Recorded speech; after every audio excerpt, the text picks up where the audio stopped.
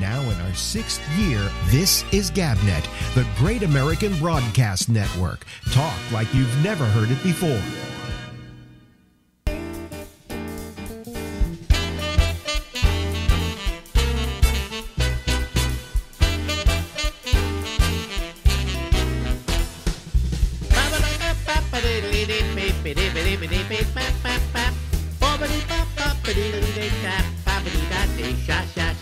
Oh, yes, this is the Ramble, and there's my name, is Bright Red. Alex will be here till midnight tonight. Ladies and gentlemen, there he is. It's Albert. It's Albert Reynoso. Big deal. Best producer I ever had. Big deal. Big deal? Producers don't get any credit. It's all the talent. Talent. Let me see here. I just want to move something here so that I'm there we go. I see everybody will say, why did that just move? But what I do is I like to put the interview, when I'm doing these interviews, over in a certain place on the screen, so when I'm looking at it, it looks like I'm looking at you. If I had it on the other side, and I forgot to move it, and that's why everybody saw stuff move and so on. Do you want me to sit like this? Yeah, well. Or like this? What would be better? No, you're fine. You're fine. Okay. So how you doing? I'm doing well. You've been living the big life in Florida. Yes. Yeah. Retired. How old are you now? 58. And you're retired? Have been for 8 years. You know what's funny about it today? I mean, we don't think of retirement being that early, okay? But today it is. Oh, hey, there's the wife. There's my wife. Yeah. I mean, it's just that people are being forced to retire earlier than they have in the past. For older people, yes, we're kind of forced out of jobs because they want the younger people to take those jobs for less money and no benefits. Exactly. And they will be working a lot longer because they have nothing that they've saved, because they're not going to make as much and they're not going to get the benefits, and it's going to be tragic for the young generations. It is. Whatever, millennials or Z or X, I don't know what they are. But I mean, do you feel that your age is going against you?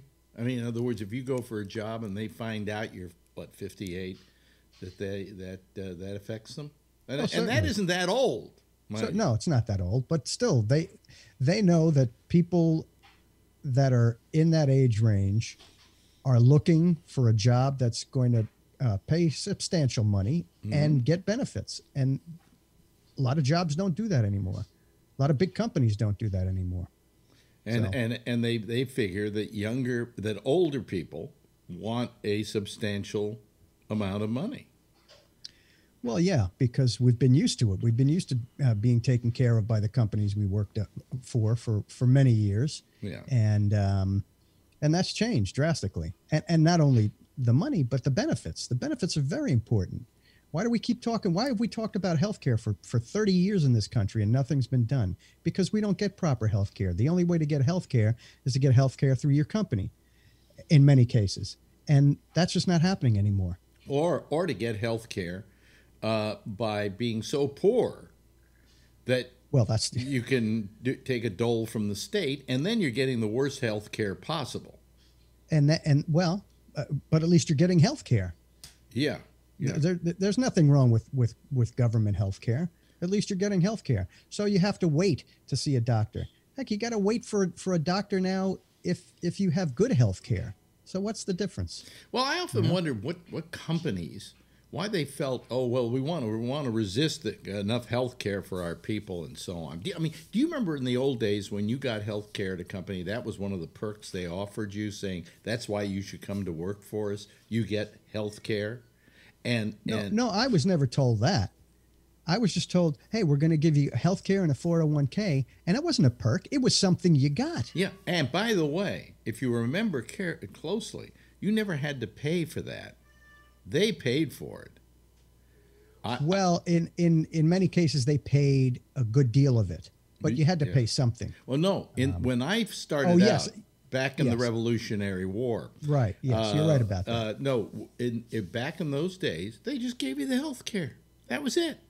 But you know why? Of course, I didn't need it back then. Right, but Yeah. you didn't have to. They didn't have to jump through hoops with the insurance companies and the government regulation and the doctors' insurance and all this stuff. Now they got to pay up the yin yang to get health care for their employees. Yeah, yeah. So I mean, for instance, you and I, we had a health care plan at Sirius. How much did you pay every month for that? Somewhere around $300, right? Right. What was that? You know, I mean, that should be something that they give you, and that's it. Some companies do still to this day. They pay the whole thing. Yeah, but it's rare. But it's very rare, and so we wonder why we have such an unhealthy country. We didn't. If any country should have been able to handle the COVID crisis, it should have been us, and we handled it miserably, just miserably. Well, there are reasons for that. Well, yes. I hear a cat, by the way. Reason. Yeah, that's my buddy Bean, who's been with me for 18 years. Just before I met you, I got him, and he's on his last legs now. He's doing a thing where he hides because he's literally dying in front of us, but he's still walking around and eating. But he makes noise now. So. That's no fun. Yeah, but he still purrs, so I know he's happy. Yeah, as long as he's happy. Yeah. I had a guy once I knew. His name was Ken Minyard. He wound up working in L.A. We were working in Minneapolis together, and he and his wife invited me over to dinner, and my wife and I over to dinner, and we went over to dinner at their house. And as I'm sitting there eating dinner, I look down at the floor, and there is this, I don't know what it was. It looked like it could have been a dog.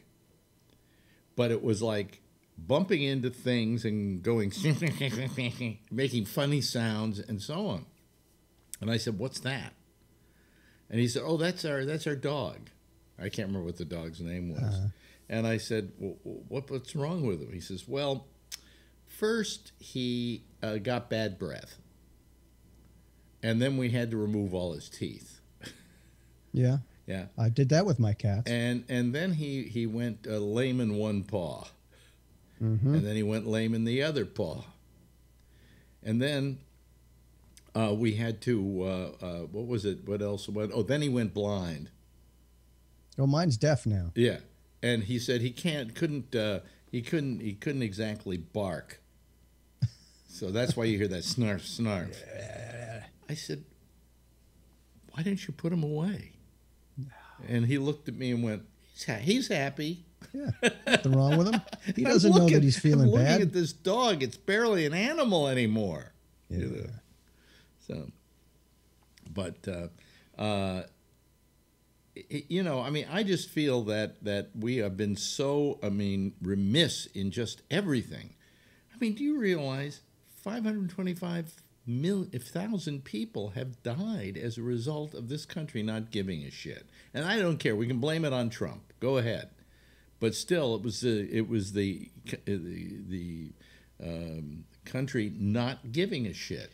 Well, I think that's a broad statement, and it's somewhat unfair to say the country doesn't give a shit, because look at the people who are working tirelessly in the hospitals. Yeah, they give a shit. Yeah. Look at the people. I have a wife and a son here who work in supermarkets, and they both are there every day, regardless of people not wearing their masks or wearing their masks or doing whatever kind of unsafe practices. So they give a shit, because they're going in there to help people get their groceries, which is something you need. But I would, for the most part, say you're right if you say the federal government does not give a shit, and in many cases the state governments don't give a shit. Specifically, this state that I live in. Yeah. Well, I mean, I just feel that we let this whole thing down. We didn't have to have that many people die. We didn't have to have the problem that we had, but we just never listened to the science, or a particular person didn't listen to the science and completely denied that the problem existed at all. And what are you going to do? I mean, it doesn't exist at all. People are dying like crazy, and it doesn't exist at all. I mean, what kind of country are we? Well, we're going to do what we did. We had an election, and we said this guy is not effective for what we need done in this time. In the time of a pandemic, the likes of which nobody in this lifetime has seen, and we said that's enough by a not a huge margin, but you go down to Texas and you got a governor down there who's opened everything up, no mask mandate, the whole thing, and you go, what's this guy thinking? What's going through his mind? It doesn't exist. Are you kidding me? That's what I said. It's not the country doesn't give a shit. It's the government doesn't give a shit. The federal government didn't give a shit, and in many cases still the state governments. And it's a terrible thing. Well, I'll tell you, why would you not be rather safe than sorry, which is where we are now. We're in sorry. What pisses me off about this country, okay? For instance, they tried to just pass a $15 an hour minimum wage, and they can't even get that done. Now, you tell me who can live on $7 an hour? Who can live on 15? And then I was going to say that. Who can live on 15? It should be somewhere around 25 because people are actually going to work. They're doing something, okay? They're owed a certain decent quality of life for doing that. And yet we can't even give that to them. The Republicans go, oh, no, that'll make people just kind of lie back and not work hard. What? Where's your mind here? I mean, I just don't. I just find this country incredibly cruel to the working man. I agree. But they did have some union legislation or union talks yesterday, which were positive. I didn't read the whole thing about it. What was that? I'm pretty much an ignorant individual at this point in my life. No. But what was the thing about the unions? Something. I just read it briefly. It was a bipartisan note or letter about strengthening unions in some way. But I didn't get a chance to read the whole thing. Well, everybody likes to put down unions and fight unions and so on. But I got to tell you, the unions are what gave you at least a minimum wage. We didn't even have a minimum wage at a certain point, And people go, well, I don't want to have to join the union. The union gave you a lot of things, even if you were never a member of the union, because it lifted the bar. Right. It made it. So I don't get it. I'm and then I would the latest thing that I've gone crazy over is this whole Pepe Le Pew thing. Have you heard about this? Pepe Le Pew? The Warner Brothers has excised Pepe Le Pew from their library. Why? Because he molested the cat? Yeah. Yeah, it perpetuated a rape culture. Okay. Wasn't he one of your favorite characters? Yeah, I love Pepe Le Pew. Who didn't love Pepe Le Pew? He was a sweet little skunk who loved everybody. He was a lover. He was a lover. Yeah. That's all he was. His only mistake was he was too passionate. Yes. As I guess the French are. I don't really know the French that well, but I'm assuming from the cartoon alone. And he picked the wrong species. He didn't know that the cat was not a skunk. Yes. Big mistake. Yeah. And it was that stripe down his back that he got from walking under a painted ladder or something. Right, right. And it was funny. It was I didn't ever think of it as rape. Well, now it is. And we also thought of him as kind of stupid because he couldn't see the fact this was a cat. Yeah. He was into bestiality, I think. I think he knew it was a cat. I brought up the thing that this one cartoon of his where he falls in love with a Black Panther. And every time he goes to romance the Black Panther, it tears him to shreds. Oh, I don't remember that one. Yeah. And just blah, and then Pepe Le Pew's like all cut up and everything. But he still had to have it. And finally at the end, there's another last scene where he does it again and he gets torn up for the last time. And he goes, I think I'm beginning to like this. Come on, that's funny. He's into S&M and bestiality. Yeah, but I mean, and then the Dr. Seuss stuff with the family taking out off several books of Dr. Seuss. You know, it's just I'm tired of it. I'm so exhausted from all this stuff. And what I hate most is the term cancel culture. That's being used too much. I don't even know what it means anymore. I don't know what it means anymore. They're using it for things it doesn't even mean any longer, you know? But I mean, I just am amazed at all the things that are going on, and I just go, you know, I'm 81 years old. I don't have that many more years to live. Please let me live them in peace. Let me live them with Pepe Le Pew, please, you know?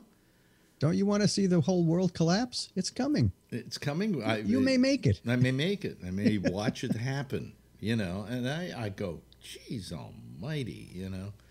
I mean, it's just, and I also think the thing that really bothers me is with the COVID is that I haven't been able to travel, you know, and at this time of my life, my wife and I would like to do some traveling. Sure. We'd like to go some places, and we can't. We're stuck here, even with our 2 shots now. Yeah. By the way, if you lived in New York, they just lowered the age to 60. So. Does me no good. Well, don't worry. You'll be getting yours within a couple of months, you know? Either way, I've been exposed, so I'm not really that concerned. Well, you know, you can get it again. It's not. Okay. It's not a.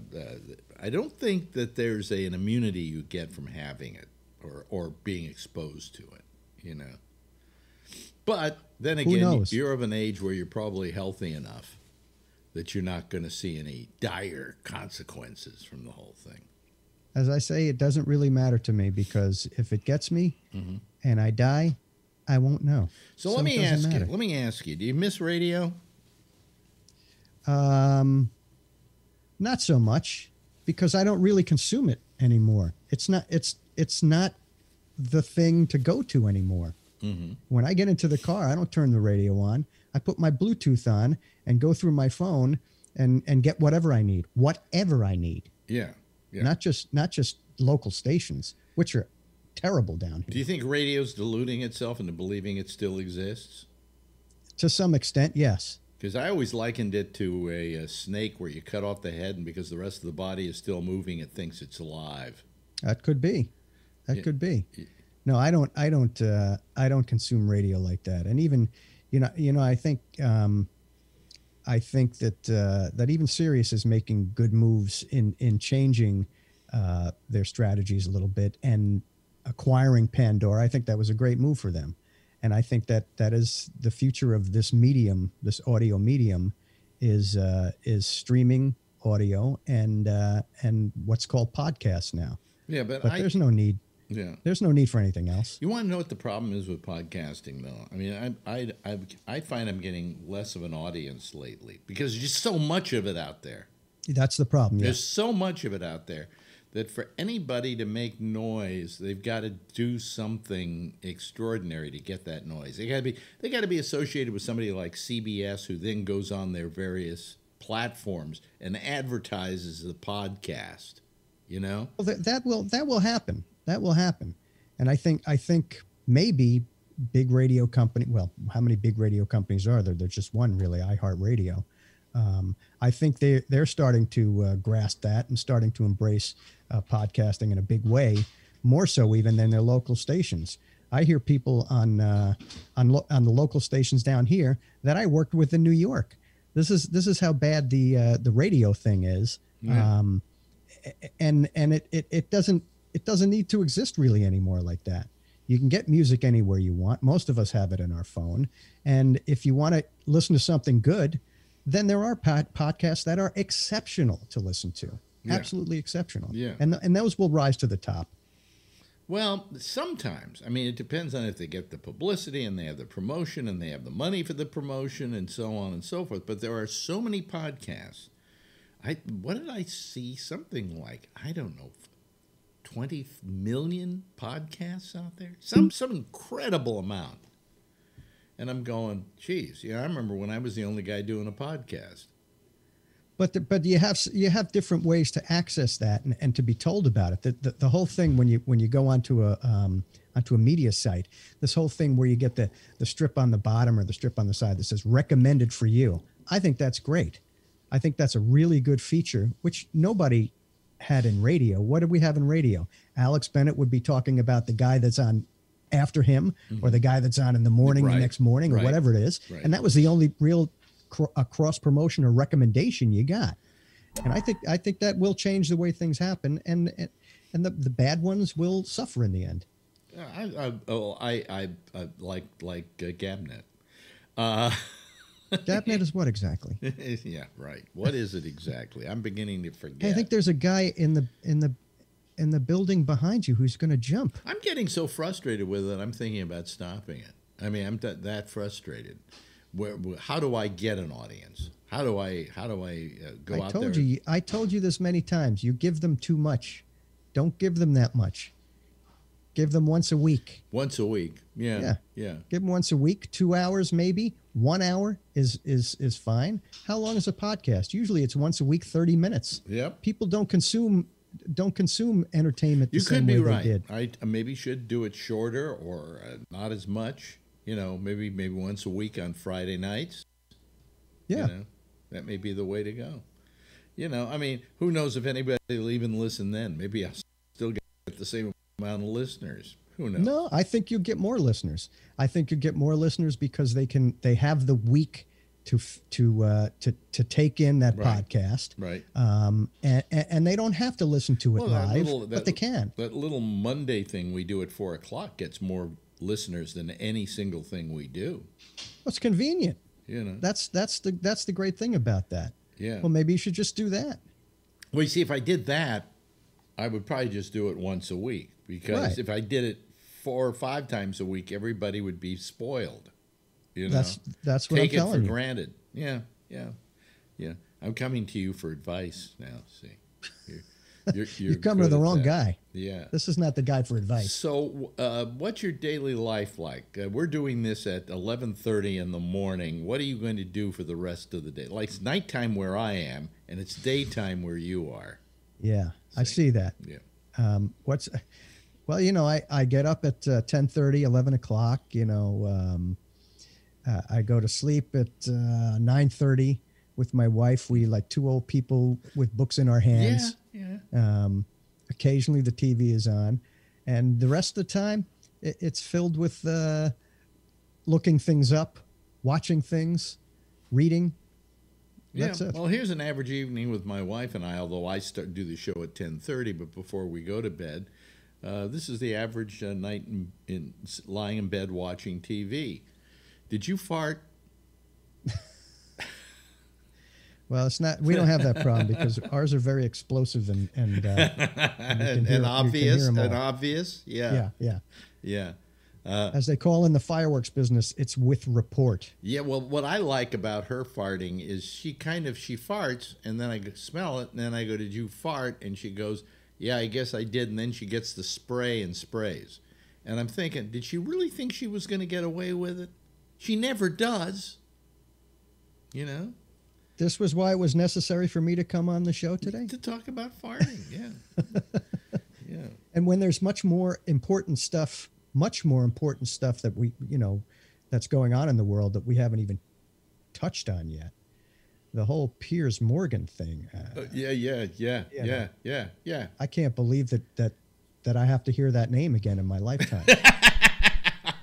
Who cares? When he walked off, I'm sitting there and yelling at the screen. Yeah, go back to CNN. Who cares? Yeah. Who cares? Yeah. Walk off. Who cares? I don't care about the royal family. I don't care about any of this nonsense. Yeah. Who cares? Yeah. Wow. Well, listen, we knew they were a bunch of entitled pieces of shit. Well, that's true, but maybe not this Harry and Meghan. Maybe they're decent people. Oh, they sound like they're decent people. Yeah, they sound like they cared more about their sanity and their family than they did about being a member of the royal family. Plus, he was never going to be king anyway, so he had no investment in any of this. Well, they call one of them the heir, and the other one is the spare. The spare. Yeah. But if that's a good life. But let's say William dies. Let's just say he dies. Harry doesn't become president. I was going to say king. Yeah, his kid does. So Harry had nothing to lose by leaving, except that he lost his protection, and he lost he lost probably his salary. I don't think he really cares about that because he can support himself in other ways, being part of that Yeah. royal family background. Yeah. Hey, listen, we've run out of time. We've talked about farting. Yeah. And we talked about, what else did we talk about? We talked about COVID. We talked about Meghan and Harry. We talked about Important. your cat. Yeah. You know. So. And I still think if you look behind it in the building behind you, there's a guy that's trying to jump from the window. Right you there. better watch. Right there. You see him? Yes, right there. Right there. Yeah. Oh. Jump. You know, I love this green screen. It's the one thing I bought that I have a good time with. Is it a big screen behind you? Oh, yeah, it's big. Yeah. It's big. And it comes down easy, too. Let me show you what Oh, yeah, look at this. Watch this, folks. I was thinking of getting one, but... Watch this. I just push down on the top, and then this comes down. Oh. See? I like that. See? I just pull it right back up. Sure, cool? you're just at the point of life where you're just throwing money away. Doesn't matter. Yeah, right. Let me get this. Toys. It's all about toys. Right. All $150 of it. Yeah. Yeah. Hey. Oh, is that how much it costs? Yeah. I gotta get one. We got to do this more often. I really enjoy this. You know. All you have to do is send that one word text to me. When? When? And, okay, and I will do we'll that. Get it going. Ladies and gentlemen, stick around. Ladies and gentlemen, it's my former producer, and emotionally my producer for life, Albert Reynoso. Thank you, Albert. Thank you for having me. Now in our 6th year, this is GabNet, the Great American Broadcast Network. Talk like you've never heard it before.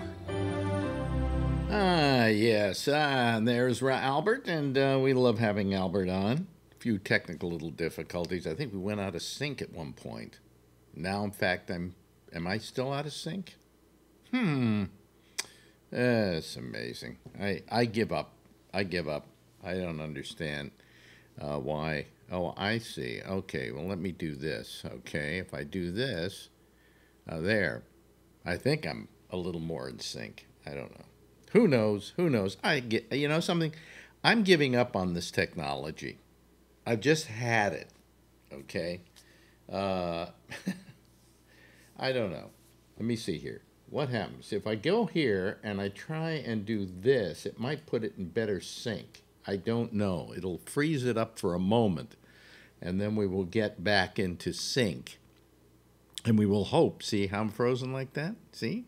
And then all of a sudden, I will start getting just better and better and better. There we go. Okay. All right. See? Now I'm in sync. All right. I had to... had to restart something. It's, you know what it is? I just, it's gotten to the point where it's putting out one fire after another. And I don't know what to say, you know, just one fire after another. Anyway, let's go to our citizen panel. They're out there ready and waiting to go. And if I just go admit all, they will start, well, there we go. Now we're joining, and oh, look who we got here. Oh, so far we've got Alan, and we've got Dan Meyer, and we've got Charlie Wallace, and we got Jeffrey Stein. Hi, everybody. How are you this evening? Hey. Yeah. How's it going in Texas, Charlie? Oh, it's beautiful weather. Yeah, we have beautiful weather here, too. And again, I didn't go out. I don't know why, but I didn't go out. Yeah. So I get a new hat to show on. What? Oh, your mic is really loud there. Pretty high. Alan. Whose mic? Mine is? Yeah, yours is really... I haven't done anything. I don't know. It's Windows. Yeah. Let me see if I can change it. You can actually, I think, can't you go into your Zoom panel or something, and it allows you to... Yeah. Well, there we go. Let's see if this works better. Yeah. Yes, you know, we like to level everybody out. And if anybody else wants to call, we'd love to hear from you. How are my levels, by the way? What? How are my levels, by the way? Your levels are fine, Dan. How am I now? Now, if we just keep your interference down and let other people talk, I think we'll be okay. You know? How am I now? You're fine. You're good. You're good. Yeah. All right. Geez, this all we're gonna have tonight? Son of a bitch. What? What's going on? Where is everybody? Wait, where is everybody? I get a New York police hat to show I'm pro New York, and Robert doesn't show up this week. Well, we'll see. Maybe he will. Maybe he won't. You know, we don't know. I'm thinking of not appearing here, to be honest with you. Yeah. I'm thinking of maybe I might take next week off. I don't know. I'm thinking about making some changes around here because I find that we're not getting the amount of listeners that we were getting. Now, I don't know if that's because there's no politics to talk about, and there's, people aren't angry about stuff, and whatever. But I think you need to get Phil back on the show. No, I don't. No, I don't think. If he wants to come back, he never was kicked off. I just tried to find a solution by having him on once a week. That's working great. What? Yeah. That's working great. Having him on once a week by himself. Great. Yeah. I think it does work out very well. I really enjoy talking to him, even though sometimes he still drives me crazy. But I don't know. I was thinking about maybe going to 1 day a week, and the Monday thing, and 2 hours, 2 hours on 1 day a week. Maybe. I mean, what else do you have to do in your life? Well, all I'm saying is that I find that lately, at least the last couple of weeks, the numbers of people, who call the show is down. Yeah. And the number of people who are watching it is down. Okay. Well, right now there's a fairly good number, but I don't know how to deal with it. I mean, I wouldn't mind doing it. I mean, I'm exhausted these days. Okay. I don't know why. I'm just tired all the time. It could be just from having been indoors for the last year, and that a lot of people have got what they call COVID fatigue. Okay. Yeah. I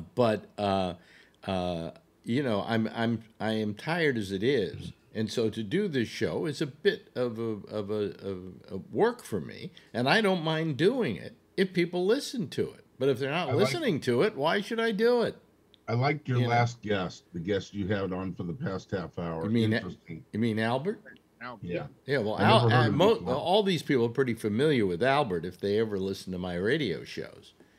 At Sirius XM, because he was my producer there for like 9 years, and very smart guy. I'm still trying to figure out who you are. So you're still trying to figure out who I am? Yeah. Well, I remember. It's like it says on my Facebook page. I used to be a big shot.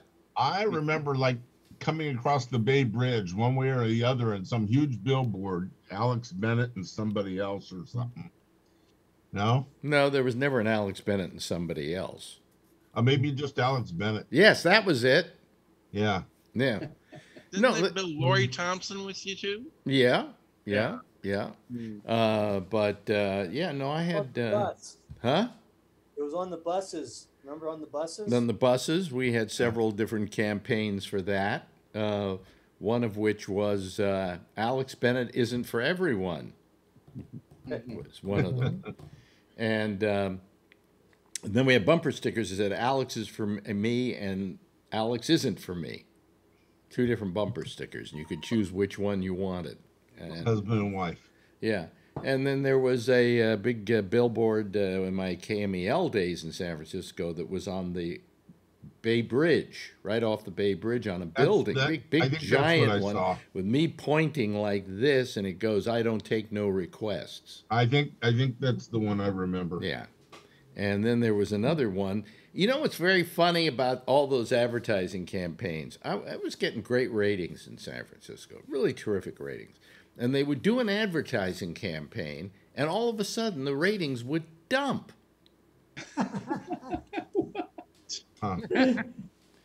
And so they would say to me, they come into me and they go, "Oh, by the way, we've just decided from the next quarter, we're buying out every billboard in San Francisco. We're going to plaster your face all over town. And I went, please don't. And they went, why? I said, the ratings will go down. They said, nah, that's bullshit, you know? So they would run the billboards, right? And the ratings went down. Now, you can never figure that one out. You would think they would go up, right? That's the reason you advertise on billboards. No advertising. And it wasn't, I wasn't that ugly in those days. Now I have a face that would frighten children. But, in those days, I looked okay. And Vincent Price. Who is Vincent Tom Lou? Price? What? Yeah. What did you say, Alan? Who is Tom Lou? He's writing on the chat.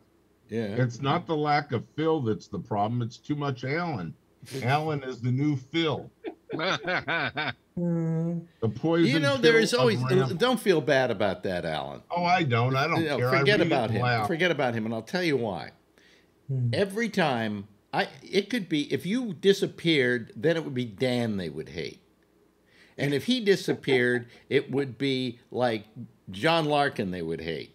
And if he went away, it would be Charlie Wallace they would hate. And ultimately, they would all just detest Jeff. Yeah. Right? There's always somebody that I have on that they don't like on. Well, remember one guy was very angry with me about something. Was it? Did we have something? People need stuff to complain about. I don't remember anybody ever being angry with you, Jeff. How can they be angry with you? One guy complained. I mean, you're a nice guy. Right. I can see You how never they have feel. a problem, Jeff. I see how they can Never feel. have a problem, Jeff. I'll come over and kick their ass. I can see how they can feel that I'm a piece of shit or whatever. But you, come on. You're a nice guy. That's right. Well, why doesn't Mr. Tom Lou get on the show and? Yeah, Tom, come on, call the show. It's all those right. and Forbin Colossus, people like that. If he doesn't get on the show and just writes on the side, he's pretty worthless to me. Yeah. I mean, He didn't have the guts to call in. There you go. Wasn't there an advert for Alex and Joe Rogelski?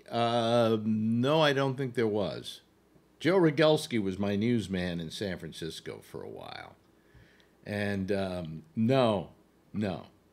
But I did I think with some of the ads, I said that if they were going to advertise the show or do press releases on the show, that they always, because I had a newswoman named Lori Thompson, that I always wanted them to say the Alex Bennett program with Lori Thompson. Okay, and that they always had to mention her name. And I thought that was important. I thought that was definitely important. I always got my people who work with me certain billing, and in the case of Lori, I actually got her a gigantic amount of money for being my newswoman, just simply by saying, I will sign a new contract with you, but I won't sign it until you make a deal with Lori first. So she went in, she could ask for, wax lips if she wanted them in her contract, and she'd get them, So it was Still in radio? What? Is she still doing radio? I don't know if she's still doing radio or not. Occasionally I hear that she's gone back and done radio for a while, and then she's not doing it. And now I heard she's getting married, which would be a first for her, because I think she's in her 60s now. And wasn't your mother on your show in San Francisco at one time too? Yes, she was. She was not only on my show, she had her own show. Oh, okay. That part I don't remember. She had her own show on Sunday nights called Ruth Bennett's Top 10 Countdown. My 77-year-old mother, okay. Gee, it's funny for me to think of that because now I'm older than she was when she was doing the radio program. And she was working in San Francisco and you were in Miami. No. I'm just kidding. I don't know. No. She was gone. I just remember her coming on one time or something. Well, like that. no, I've told this story before, but it's really true and it's strange. My mother, they decided to give my mother a show because they figured out they'll capitalize on my popularity at KMEL. And they gave her this show on Sundays. Well, now I come along and I say, oh, sorry, guys, I'm leaving. Goodbye. Where are you going? I'm going across town. Somebody wants to hire me for a scad loads more money than you're willing to pay me. Okay? Yeah. And I, always being the whore, I'll go where the money is. I don't think you can blame me for that. Sure. Plus, they were giving me a lot of creative freedom. I own the show, everything, you know, the whole 9 yards. So it was something they couldn't do. And so they then decided they were going to maybe sue me for leaving them. Oh, no. And so I had to lawyer up. All right.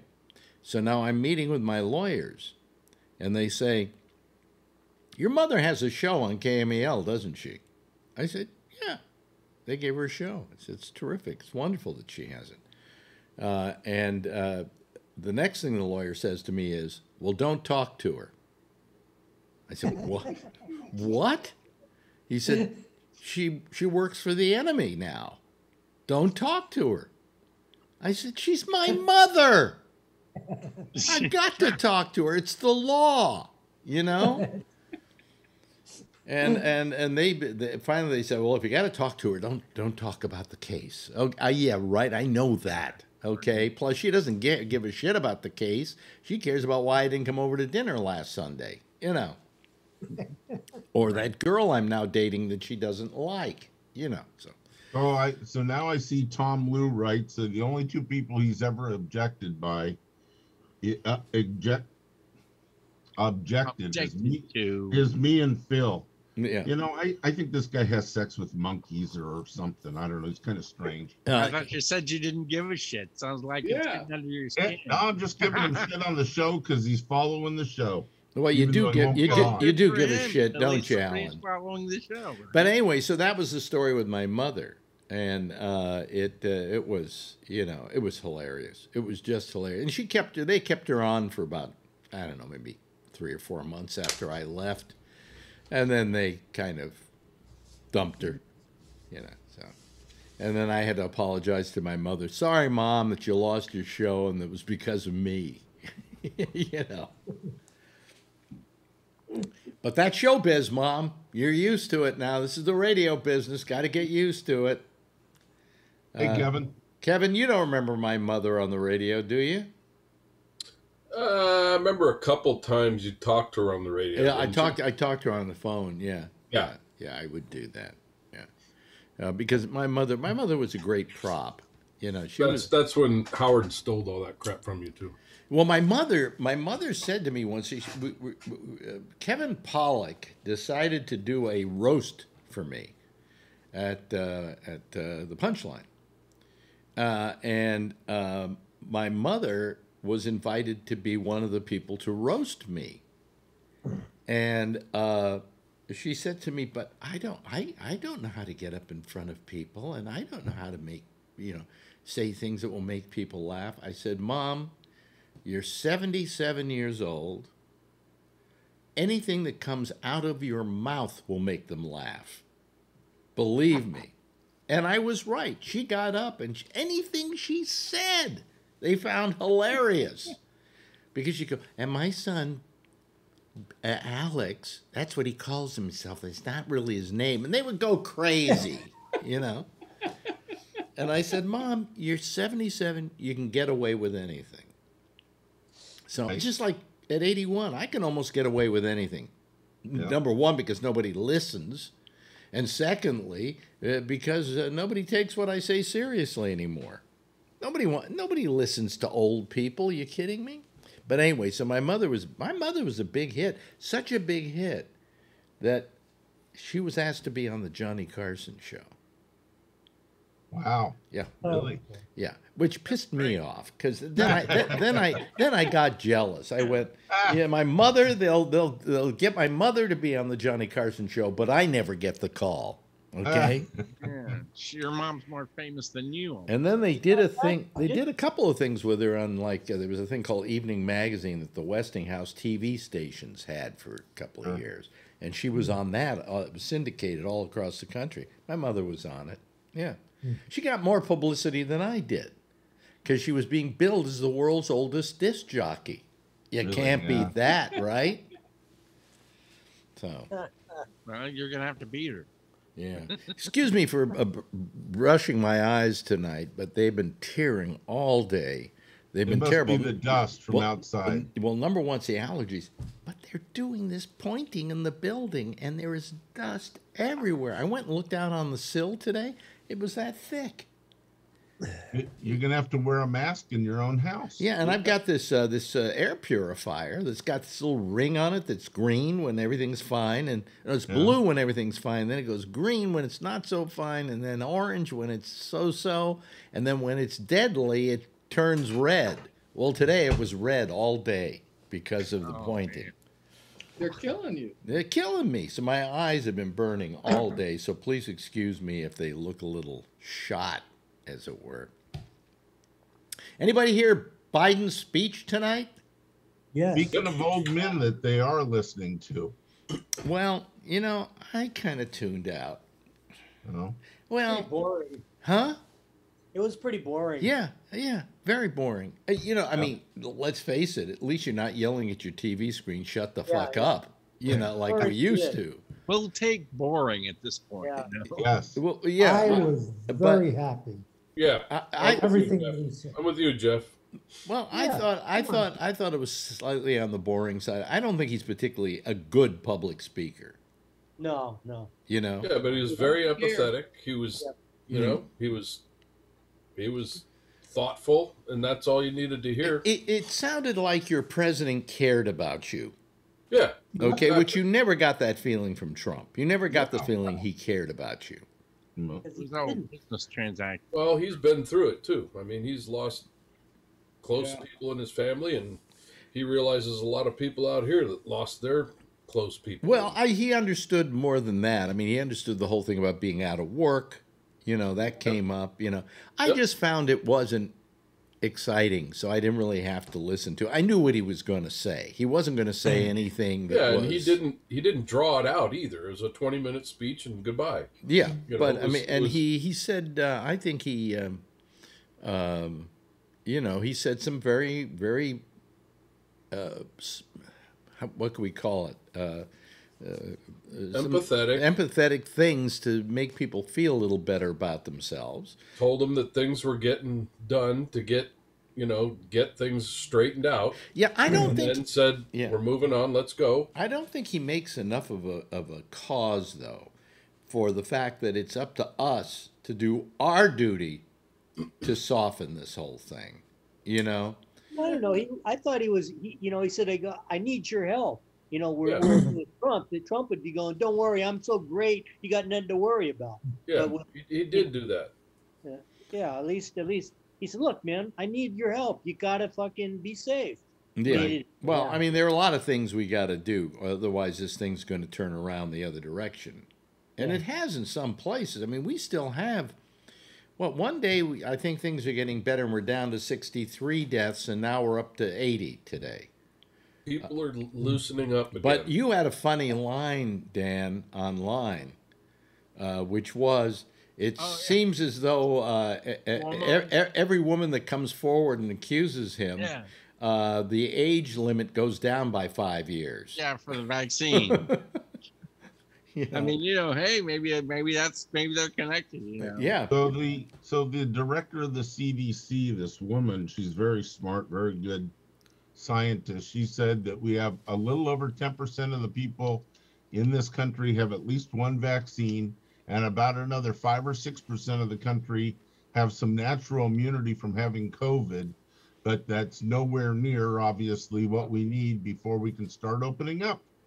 Yeah. And she said it's a shame that people are opening up. Give it a couple months, and we'd probably be all able to open up. Well, Charlie, give me your feeling on this. Dr. Doom. Dr. Doom. Well, but what's going on in Texas is just beyond the pale. I mean, yeah, you could open up a few things. You could lighten up a little bit if the deaths have gone down or something like that. But to say no masks, 100% occupancy, I was reading where they did that in Austin, Texas, which is where you live, right? Yep. And that yeah, that it actually the problems have kind of gotten a little worse again in Texas. Yeah, the numbers are going up.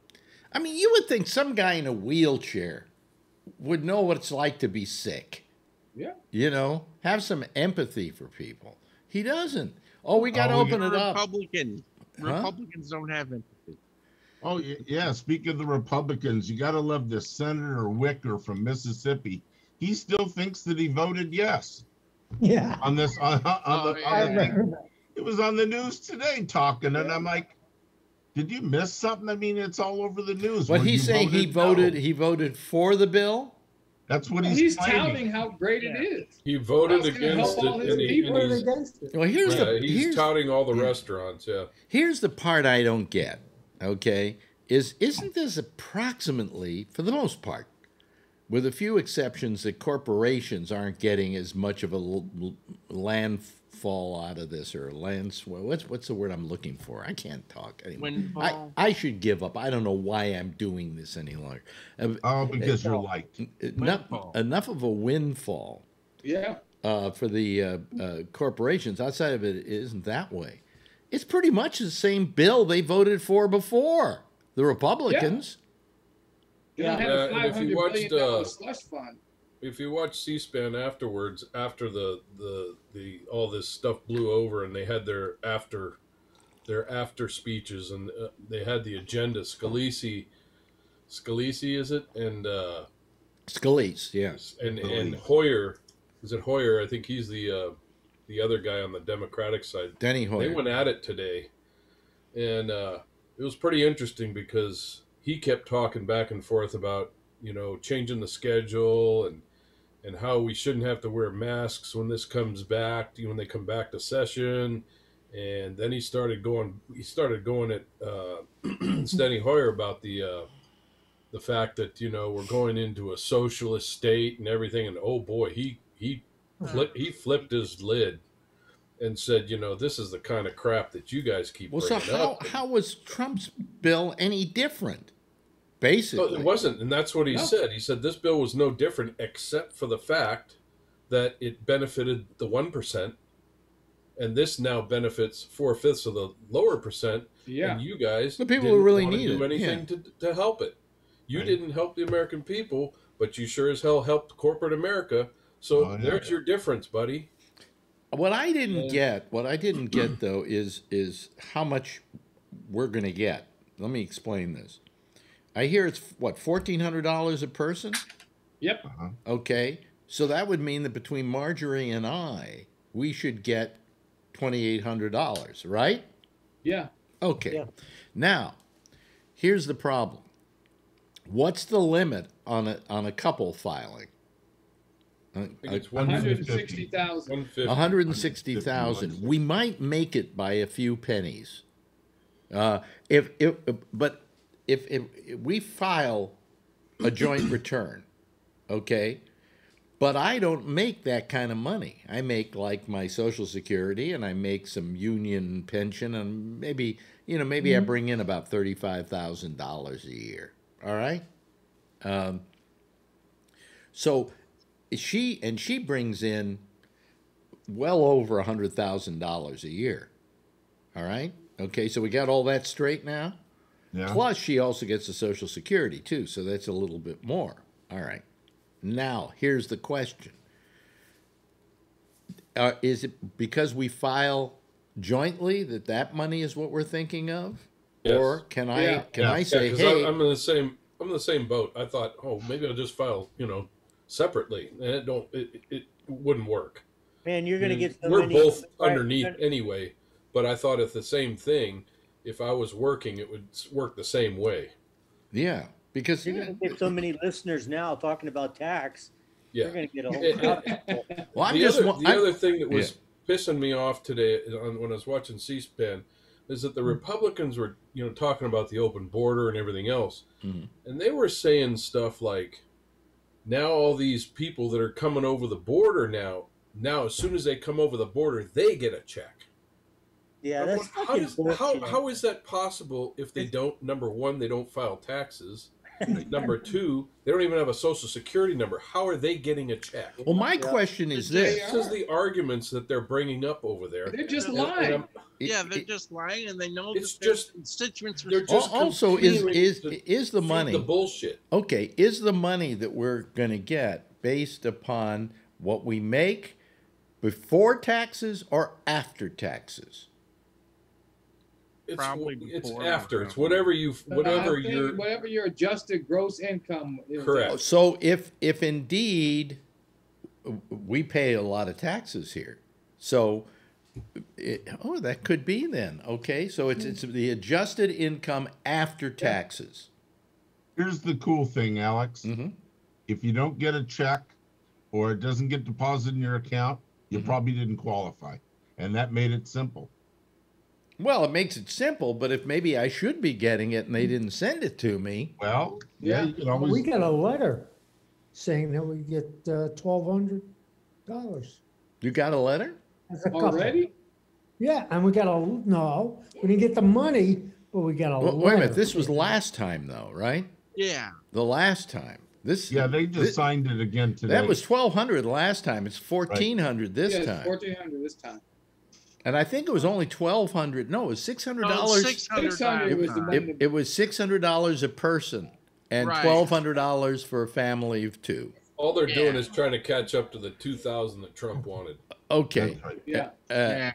And now they're going to make it $1,400 per person, so that'd be $2,800 for she and I. And if you have a family, it's $5,400. A family of four, it's $5,400. Yes, that's nice. It's time to get some kids. That could get that could be a really nice payday for some people. You know, Absolutely. Right? You know, so 1,200. That's what I got. You know, I just question though.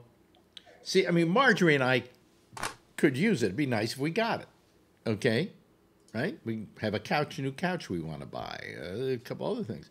But we're not going to spend it in the same way that somebody who really needs this money is going to spend it. Right. So my question is, should we be getting it? This is You not give it to for me. our- As long as you put it back into the economy, that's what they want. What'd you That's say, all they Jeff? care about. What'd you say, Jeff? You're holding up So something. we don't need this money for food. Right. I mean, we don't have to. We're not worried about paying our stuff. We're not going to be thrown out. I mean, we're retired, whatever. And I mean, if they said to me, "Look, we want to give your money to some poorer people," I would say sure. I would say sure. Yeah. Yeah, I would say okay. Yeah. Matter of fact, Pam wants to do that personally. Well, you could do that. You could do that. It's just a question of how you go about it. What do? Walk out in the street and say, "Anybody want my check?" Just No, about. you cash it first and then hand out cash. Okay. She's going to give There's it to all a kinds charity. of charities you could give it to if that's what That's you're worried right. about. Mhm. Heck. Right. And get a tax write-off. Yep. Yep. Alex, I think you ought to take your check, yours and your wife's, cash them, put a sign on that says, "I'm Alex Bennett," hang out in the corner and hand out $50 bills, and a lot of people will know you. You will have to fight my wife on that one. Oh, really? She wants the money. Oh, I thought she didn't She's want to already advertise. arguing with me that I better give her half. Oh, wow. Okay, that that I can't use her half, or we can't use it as a family. You got to realize I've got a situation here where I married a woman. She was in her 70s when I married her. Oh no, she was actually maybe a little less than that. I don't know. No, I was in my 70s. She was in her late 60s, and we have never had a joint bank account because she doesn't want a joint bank account. I've got my money, you've got your money. I'm going, what the hell is it? Every month she actually gives me money from her account to take care of the part, half of the cable bill, half And of the you're complaining? electric That's bill. the way to do it. Yeah. Same thing Don't- here. I never had a joint account either. Allowance.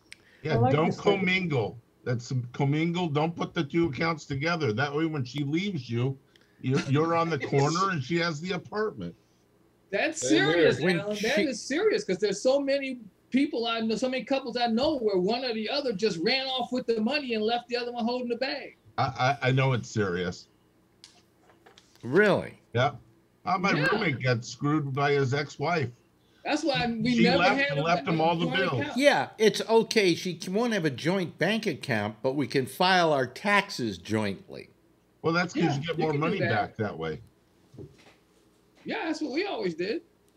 Absolutely. You know, I mean, I don't think I would have to pay any taxes. I mean, much of taxes if it was just me alone. But with the two of us, she's making a decent amount of money. So the two things coming together, we wind up putting out a chunk of money. Yeah, so Yeah. whatever. Jeffrey, when we get offline, I'll get you my P.O. box. Send me the money. All right. I'll take it. No, but all I'm saying Oh, is, let's see who's the neediest on the panel. all I'm saying is, there's some of us that don't need the money. I Okay, want the money in Bitcoin. in Bitcoin, Yeah. No, I don't. really? No, me either. That could go to zero overnight. Yeah. I wouldn't. God. No way. That's too dicey for me. No, man. You guys, it's not going anywhere. I'll tell you. Part of the problem for me is the $1,400 is only a few $100 more than my monthly medical insurance that I have to pay. Being not working for anybody else, I got to pay my own medical insurance. Is like $1,100 or $1,200 a month. That much money a month? Isn't that disgusting? Isn't that just? Well, yeah. What Only in happens is, of America. course, But you know, there was a time when you could buy insurance dirt cheap because the insurance companies were not allowed to make a profit. Mm-hmm. Okay, and I think when Reagan came into office or somebody like that, that went out the window. All of a sudden, they were allowed to make a profit, and now you're paying $1,100 a month for your insurance. well, I'm too young for Medicare by a couple of years. Mm-hmm. So when I get older, I can get Medicare. at Okay, but let me 65. ask you this: are you renting where you're living? No. Oh, you own it? Am I what? Do you own it? The bank and but I own most of it. Yeah. Okay. All right. You know, okay. I owe about 100, and the property, the house that I live in, is worth about $1.5 million. Phil Meyer, how much money do you pay for rent? Phil Meyer. Phil me? Meyer, I mean Dan Meyer. Yeah. Oh, yeah. Oh, man. I'd be embarrassed to tell you it's so low here in hillbilly elegy land, Middletown. I pay $475 a month. Okay, you're paying a third of what he pays in insurance for health know. insurance. Yeah. I know. Isn't that But you terrible? probably get insurance to the school district, don't you, Dan? How about I you, don't Charlie? know. What's No, I your don't. what's your rent, No, Charlie? What's your rent, Charlie? I'm medicated. actually. My rent is $850 a month. $850 a month. Still far less than he's paying that's for insurance. I mean, that's Less insane. than Houston or Dallas too. Yeah. That's insane. I'm paying $1,400 for a tiny studio. Yeah, well, we pay Oh, man. 300. We pay between the two of us. I think we pay a little over $600 for medical insurance every month. Yeah. You know. See, I don't pay anything Oh yeah, you've got your. because I got my pension and stuff from working for the state for 30 years. Yeah, see. Okay. So they pay that's cool. everything. They pay The, 100%. the only thing that made me feel good, I went on to my insurance today, and the only charge I've had this month was for a neuropathy visit with my doctor on the tube, and the government said he charged like $200, and the government said, well, it's only $78. Okay, is all the government would pay. But the fact was that I had to pay it because I hadn't met my minimum deductible from the government. All right. And I thought, well, then I'll get a bill from my doctor for $78, right? No, my insurance, which we just got the best plan we could find, took care of that deductible amount and paid it out. So I didn't owe anything, zero. no bill. So it was the first time I was happy we had this new plan. Wow. We're not paying for it though; her company is paying for it. So the interesting thing about my insurance, you think that's expensive? My retirement pays 50%, so my 50% is $1,100. You're 50% it? God. Man. Yep. Oh. You bet. What? You bet. My retirement, yeah. They don't pay dental anymore now that I'm retired. Nothing. You know, I got to pay all that out of pocket. Jesus Christ. You're getting screwed. Well, yeah. Trouble is that, you know, you can't do without medical insurance. I know. When you have assets. And if you have assets, the hospital will come after you. Yeah. So you got to have medical insurance. Well, and believe me, I have enough prescriptions to make us all happy. Yeah. Okay. Well, I tell you what I did. What I did with prescriptions is I've just found I'm now moving all my prescriptions over to Costco. Yeah. And I'm moving them over to Costco without my insurance. I know I've said this before, but I'm going to bring it up again because I want people to know this, that you can probably, most of you, unless you have an extraordinary thing that you're, you know, the prescription that you have to have every month. I am told Costco, do not charge it to my pharmacy plan. And the reason I didn't is because there's a deductible there. Without the deductible, all the drugs are cheaper than they would cost me if I bought them at my pharmacy, my local Walgreens here. I mean, I mention again the boner pill, you know, the Cialis generic. Right. 300, what was it? No, it's $450 a month. Or for 3 months, excuse me, for 3 months. Yeah. No, At it's Costco, it's $25. Yeah. And that's without the insurance. That's without the insurance. Is it marketed as Kirkland? Huh? Is it marketed as Kirkland? Kirkland Yes, Kirkland boner pills. That's what it says. That's right, on Kirkland boner pills. Packs of 2. No, but here's what, you know, I've mentioned this before. I've said this on the program. I've complained about it on the program, and I don't understand it. Why is it that this is costing me, that it costs that much? There's that much disparity between what the, and where I could get the boner pill from is Express Scripts, which is the biggest prescription drug company in America. Okay. They're also the biggest ripoff in the country. Yes. But how come theirs is $425, $450, and Costco somehow seems to know how to buy it for $25.98 or something like that? I don't know. And they're making money on it at Costco. Probably. Either that or they're getting a hell of a lot of goodwill. And some people with really hecka good boners. You know. So by having the health plan that I do, my prescriptions and doctor visits are relatively cheap. You know, I pay $10 to see the doctor. 100-day prescriptions are $10 if it's, you know, generic, $20 if it's name brand. So my out-of-pocket expenses after the insurance payment are quite reasonable. Yeah, but you're paying $1,100, $1,200 a month for the insurance payment. That's what I'm saying. It's not like this. You're getting this for free. Nope. You know. Nope. But I was, you know, it's just we have to re-examine insurance, okay? And I think everybody should be allowed to get Medicare for all. That's all there is to it. And these insurance companies should once again be forced to be nonprofits and to keep their prices as low as humanly possible. They do it up in Canada. Yeah. That's why a lot of people run off to Canada to buy their prescription drugs. It's like a country that's nothing but Costco, you know. So, I mean... I think tomorrow we all ought to open a bottle of white wine and have a glass of wine with Jeffrey. That sounds good. No wonder he's so lively. I think that's the third glass he's gone through. I'm just kidding. It's good for your heart, too, isn't it, Jeffrey? Oh, yeah. Wine's good for the heart. Oh, yeah. Alan's definitely the narco here. He spots any He's Any and the all vices that anybody's Yep. doing on the panel. Yeah. He's smoking weed. He's drinking wine. Well, we're I waiting. like It's the wine. I cop. drink It's wine the cop too. in you. You gotta get somebody on something. Supposedly, we're supposedly they're gonna vote on it soon on legalizing, pot in New York. I mean, just for non-medicinal uses. I wish that they would legalize it across the country.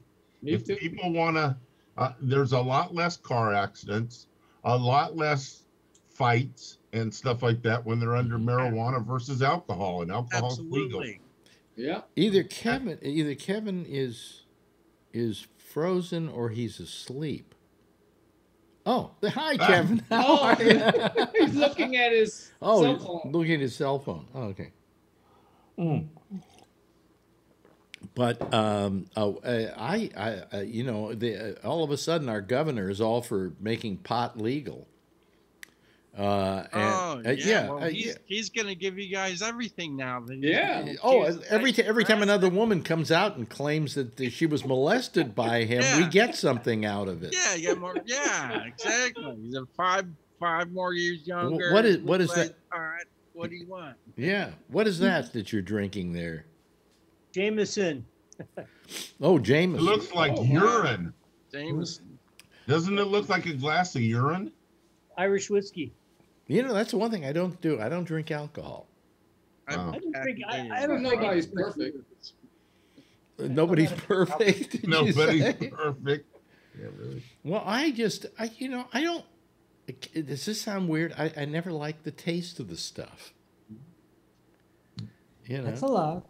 And that includes wine and beer. Although I have to say that on a hot day, I have had a beer and it was pretty refreshing. Yep. But are you do you drink at all, Kevin? I never see you with a glass there. Every once in a while, because of the meds, I don't drink that much. But every once in a while, I used to love drinking beer. What would the meds? Join the club. If you did it now with the meds, you're taking meds for what? Your back or whatever that problem is. Yeah. My feet, my ankle. Yeah. What would it do to you? It just don't make me feel good. Oh, really? Oh, okay. So Yeah. it takes the alcohol and what is something that Yeah, would make you it feel doesn't- good and changes the. Yeah, it makes me feel like shit. Yeah. Yeah. I Kind get- of like listening to Trump on TV. I just never liked Better than it. that. I never liked the taste of alcohol. No, I like me a good whiskey or a good Oh yeah.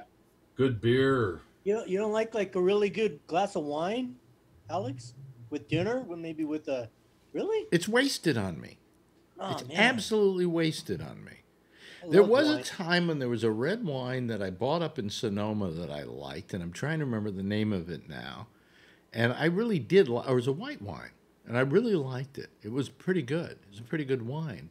But that was the only time I ever got hooked on a wine. I bought several bottles of that stuff and kept it around the house because it was pretty good. I have a wine collection. I have, and like Kevin, I have some new pills that I'm taking recently in the past couple of years that I don't feel good when I'm drinking, and so I've got a 6-digit wine collection that is aging and worth more and more, and I should sell it because I'll never drink it. Well, I have a wine collection. One of the things in my wine collection is my hand hurts. I don't want to go to Miami. That's one of mine. Yeah. Oh, another one was I always hated Miami. Okay, Right. so that's part of my wine collection. That's right. There we go. Let's get some humor in here. Let's get something in here. Right. If I was on meds that made me feel bad, I'd have to get some new meds But when I drank alcohol. Yeah, I don't know. I agree with Alan though. I think pot should be legal everywhere. I don't think that you can have it be legal in one state but not have it legal in the state next to it, That's right. and not have it Right. go back and forth. I mean, they just opened it It's up in gonna New go over Jersey, and if you don't think I'm going over to New Jersey to buy some pot, you're nuts. Right. I want the vapes. I like the vapes. I like to vape. You know, That's it's what I do depressing. too. So, You know, it's depressing though when you walk down the street and you see everything closed except pot weed stores. Something I don't know, just something depresses me about seeing It's an that. essential business. Yeah. Well, but you can go into a weed store and they can let one person in at a time or two people in at a time and keep social distance and make people wear masks. Yeah. You know, it's just sends a weird message about civilization. We were looking at it one night up the street here, out this window. We have a liquor store, and during the whole thing, during the whole COVID crisis, it was open, and there was a line outside waiting to get in. Yeah. Now, how is that? And that was considered an essential business, and I never understood. Heck yeah! I They all never, got a coat, man. I never yeah. I never understood that. How is that an essential business?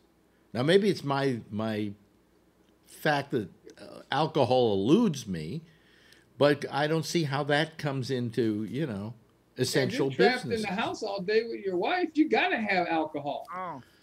Or weed.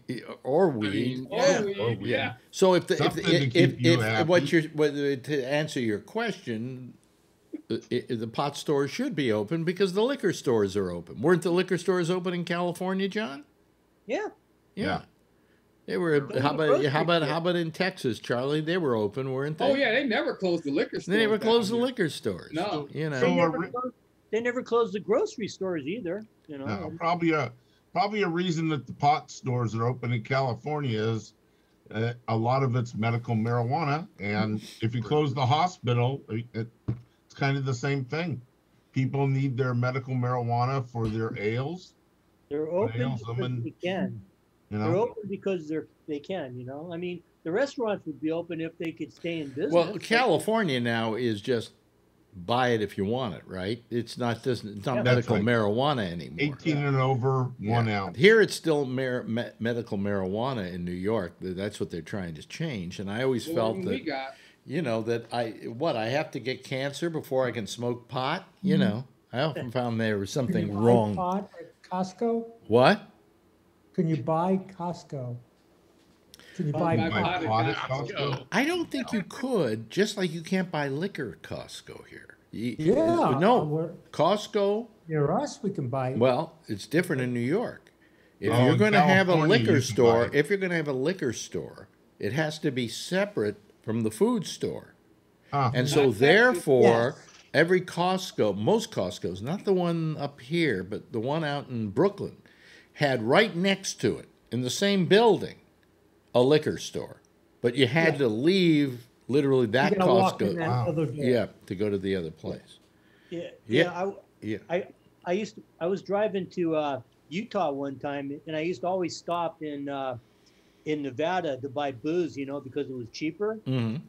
And I got pulled over in the middle of the desert in Utah, and the cop starts searching my car, and he confiscated a case of beer and a fifth of Jameson and wrote me a fucking ticket because you can't bring alcohol into the state of Utah because they only have government liquor stores. Well, you weren't for a while allowed to take pot out of Colorado, I think, and now I think you can because there's so many states where you can be going. Like if you're flying to California, it's legal there, so you can take it with you. I would bet that the Costco here in the Bay Area, probably a quarter of the store is liquor. Well, in California, I've gone to the Costco there. I've gone to the Costco there, and the largest single section in that Costco was in the middle of it, I think. Right. Where they had wines and liquors and everything else, marketing. Booze. Yeah, but here you have to have them separate. You can't have them in the same store. In fact, you will find here in New York, if you have a major, grocery store from a chain, whatever, right across the street, somebody will have set up a liquor store because you can't buy the liquor in the grocery store. You can buy, I don't think you can buy wine, but you can buy cooking wine. Okay, excuse me, I'm having to blow my nose. Package stores out there, package stores. Go to the package store. Basically, that's what they are. Yeah. And I mean, you go in there, you can buy any liquor that you want. There's no holding back on it, but you just can't buy it in the grocery store. So someday they'll probably change. All these, a lot of these laws go back to the end of Prohibition. Sure. And their way of trying to deal with the end of Prohibition. And so that's why they have these, like, you have these blue laws where you couldn't sell, I don't think you could sell anything before noon on Sundays or 3 o'clock on Sundays here in New York because they had the blue laws. They did away with them finally. Well, like Kentucky, Kentucky, or is it, or some of those places down south? They have dry counties. Right. You go to one county you can't buy, and you go to another county you can. What they did do here, I have some dry counties in Texas. I think what they did here, what I think they did here in New York, which is kind of unusual, is that because of the large Jewish population here, and the fact that the Jewish population would complain, the blue laws didn't apply to Jewish businesses, but they had to close on Saturday. In other words, they had to do the same thing on Saturday that they would do on Sunday. But because they were a Jewish-owned business, they could open early on Sundays. But I think all those blue laws are gone. They were still here when I first moved to New York years ago. Excuse me, folks. My nose is dripping from the dust and everything in this place. So when I first moved here, the blue laws were still in existence. When I came back, they were gone. They had been done away with. But, on Sundays in Ohio, still there's I don't remember the exact time, but I think it's before noon. You can't buy alcohol. It's ridiculous. I seem to remember in Texas, Charlie, there were some laws. Are they still in effect? I think you can't buy wine or beer before noon on Sunday. Okay, here's the thing that happened in Texas. When I lived there, you couldn't, and I think this was done to keep black people out as well. You couldn't sell liquor by the drink unless it was in a private club. Yeah. And when you went into this place, if you were white at least, I don't know what happens if you were black, you would walk in and the waitress would hand you a membership card and sign it. And then you could just order by the drink. That's how it is in Utah. Really? Yeah, it's not that way anymore, is it, Charlie? But you do remember the days when it was like that. Yeah, when I first moved to Texas, it was like that. I don't think it's like that anymore. Right. Yes, Dan. Yeah, I just looked it up for Ohio, and on Sunday, it's 1 p.m. to 1 a.m. on Sunday. With liquor. Really? Now in Ohio. It's ridiculous. What I loved is the law in New York, and then I guess we're going to have to go to a theme here, but a law in New York where you have to close down all bars at 4 o'clock in the morning. Okay? 2 o'clock in California. No, but 4 o'clock in New York State, and then you can open back up at 7. never made any sense to me at all. The drinking 4 hours sober up. Yeah. Excuse me, I'll take it to go and go sit out in the car for 3 hours and drink and then go back into the bar. I think that's the way it was. I don't know if it still is that way any longer. Anyway, thank you all for joining me tonight. It's been a nice night tonight. I've enjoyed it. Had a good time. Sorry for all my allergies and the pointing they're doing with all the dust and Alan, thank you. Thank you to Dan. You've been very good tonight. We appreciate it. Charlie, you're always terrific. Jeffrey, you just talk way too much. Okay. Yeah, I think so. Yeah. John Larkin, thank you. And Kevin, always a pleasure to have Kevin here. He adds a nice touch to the panel. Anyway, everybody, give a big wave goodbye, and I'll wave goodbye back at you, okay? There they go, folks. That's our citizen panel, and that's it for tonight. Jack Bishop is next. He's going to be here with a thing called The Intersection. It will go on right after us, and they'll be using Skype as their method of communication, with Gabnet Live being the address you should use. In the meantime, I'll see you again tomorrow night for the final show of the week. It's Friday, and we'll see you then. Same time, same station in life, and in the meantime, as always, if you see her, tell her I love her. And by the way, be safe out there, wear a mask, and get vaccinated if you can.